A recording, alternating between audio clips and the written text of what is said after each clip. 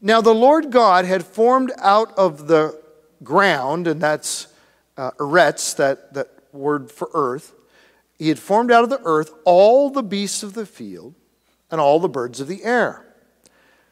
Now skip forward where God is talking to Noah and says, you are to bring into the ark 2 of all living creatures, nephesh again, male and female, to keep them alive with you. 2 of every kind of bird, of every kind of animal, every kind of creature that moves along the ground will come to you to be kept alive.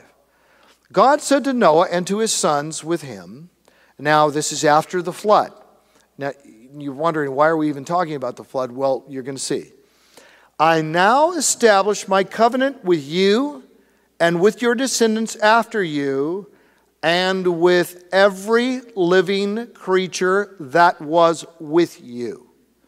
God establishes a covenant, arguably an eternal covenant of such a nature that it is highly special and indicates a great amount of love on the part of God for those included in the covenant, and a great promise to those included in the covenant, and a great long-range purpose for those included in the covenant.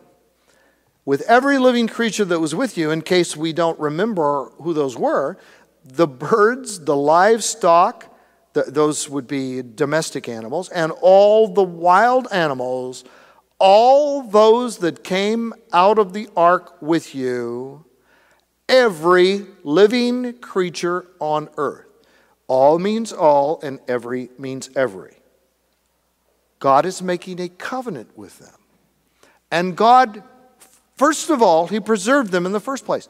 Now, did God say, take trees and flowers onto the ark? No, I mean, they grew up again, but He has special concern for who went on the ark, and it wasn't just people.